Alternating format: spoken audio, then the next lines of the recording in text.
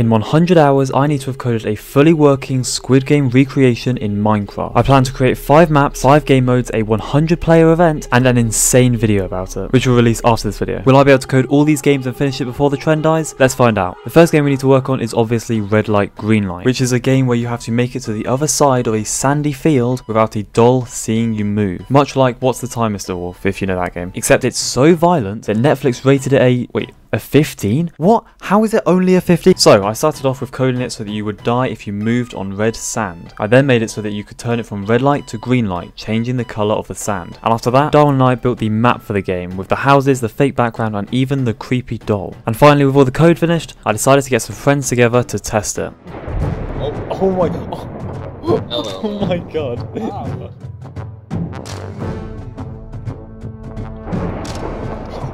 Oh, It was like it's a reaction. Yeah, I told you it's crazy. You need to add it so it says red light, and then it's like on the screen, because there's no warning. There's 0 warning. Oh yeah, There is a also the 0.5%. lightning from the death kills the players around you. Yeah, it almost kills me. Oh really? Okay, Yeah. I can stop that. Yeah. Oh my See god. what I mean? No, do you see what I mean? God. Anybody Yeah. with higher ping than me or Dread, insta dies. Pro Chef, try do it. Pro Chef will die every time.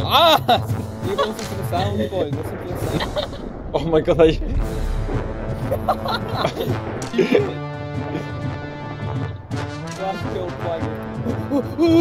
I win. Oh my god, the Yo, glass. I made it! Wait, how did Dread die? I did it! After testing, it was clear that there were a few tiny issues, one of which was the game being very dependent on ping, meaning ProChef in the USA, who has a higher ping than Dread and Lucky in the UK, will have a slower reaction time because of the time taken for the signal to be sent from London, the location of the server, to ProChef's PC, I think. To be honest, I actually have no idea. So to fix this, I simply made it a longer warning, meaning players now have 30 ticks, or 1.5 seconds, to stop moving as opposed to the previous half a second. And even though this would make it quite easy for anyone playing in Britain or Europe, I didn't want too many players eliminated this round anyway, so it's fine. The next game to make will be Glass Bridge, where players have to jump across a dangerous bridge, guessing the correct glass pane to jump on to move on, otherwise falling to their doom. For this, my friend Elmo made a massive map to hold the glass bridge. Oh, I can't even see the black anymore. Oh my god, bro, what's how? Oh good. No, I just gotta I gotta look really close now. Yeah, It's take, like when I take a when I break was, before like- you lose your mind. Go on Palmsy's stream. Oh wait, yeah, okay. I just have it on my second monitor. Yeah, I'm watching that on. And then I coded it so that if you stepped on the wrong glass block, it would break and send the player down. And so, with all the code seemingly working, I decided to bring the testers back to see how a game would look. I bet I'm going first. Actually, I don't know what it's for. Okay, so it's a bit buggy. Bro, I'm I not knew going this. next. Bro, I knew Yo, that almost. yo, Yo! yo, Yo! yo, what? Alright, so we know it's not that one. Yeah. This one. Oh, Oh, chill. Oh my god. That's why he I like got this. sped on it. It was. What have you done? What have you done? You know what? I'm making it. Oh? Oh? No! Wait. Guys, my ping might be a little high. I'm at 680. Oh! What? So, a big problem. Yeah, so it took me quite a few hours of looking into it and testing it on my own, just to realise that I assigned the location to the wrong player, meaning it was looking for the position of the player who ran the command, rather than the one standing on the glass. So another way to look at it is that this one word caused this absolute monstrosity to occur. But don't worry, it should be fixed now. Yeah, it's the left one. Is the left It's the one? left one. Not Batman, it's left one. See? Oh, oh. I told you it's the left one. It's the left one cheat my again, Wendy's, guys. cheat It's my- the left one again. I've been studying glass for 50 years. Is it left or is it? Oh. Ah! It's not.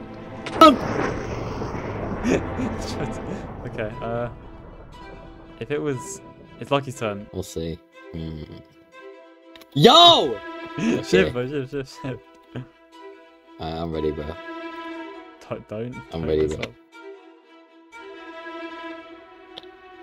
Oh, no, gang. I've been studying glass for 69 years. Ah! I've got an idea. I'm just gonna insta jump to the other one if it happens. I don't think you can do that.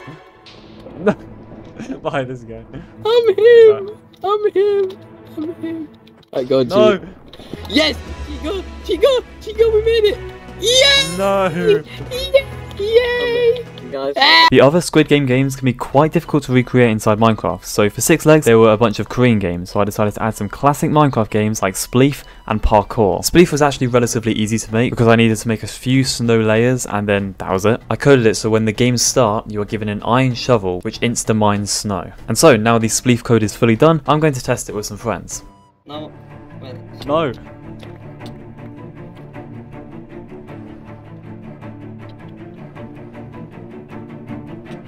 Oh, okay, twice that, that's good. Okay.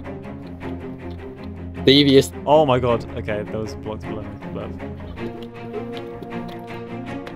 Oh, no, okay, there's another one.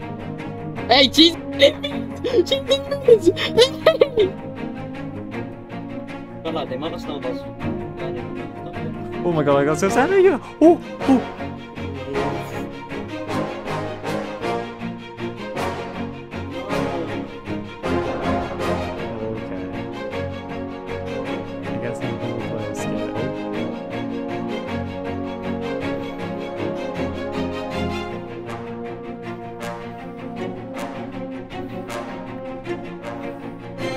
No! No!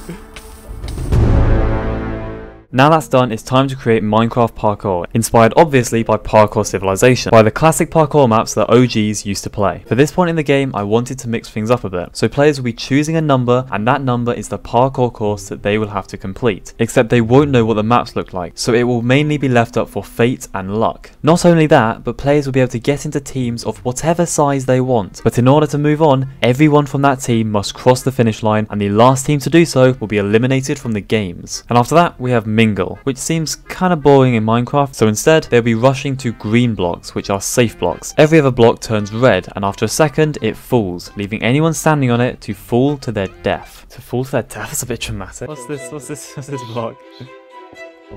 Fucking get the Oh, you get a bit cheating, bro. The final game is very much inspired by the last episode of Squid Game Season 2. So warning, spoilers ahead, and behind I guess, but yeah. The Squid Game guards will have full enchanted Netherite armor and will have to protect a fort from the remaining players in the game, who will all be given full enchanted diamond armor. They will have to enter the moderation room or the fort and destroy the beacon in order to win the games. If every player is eliminated, the admins win, but if the beacon is broken, the players win. For this, Darwin and I built and textured the massive staircase seen in both Squid Game 1 and 2. This set plays a big part in the second season, as it's the location for the final episode showdown, which I just want to say was absolutely insane. I thought it was incredible. Anyway, once I was done glazing Squid Game, Darwin, Dread and I made it all as colourful as possible, and I made sure there were plenty of spaces to hide and sneak around, allowing for some strategic moves in the last game. The players competing this challenge will have no idea where to go or where the exit is. So, while fighting the pink soldiers, aka us, they will also be searching for the purple maze that will lead them to the control room, where they will have to use their pickaxe to break the beacon and win the game. Remember, in 3 weeks, 21 days, I will be uploading a video on this Squid Game recreation with as many players as I can get a hold of, so make sure you're subscribed to be notified when I upload it, unless it's already on screen, in which case just subscribe. I promise you won't regret it.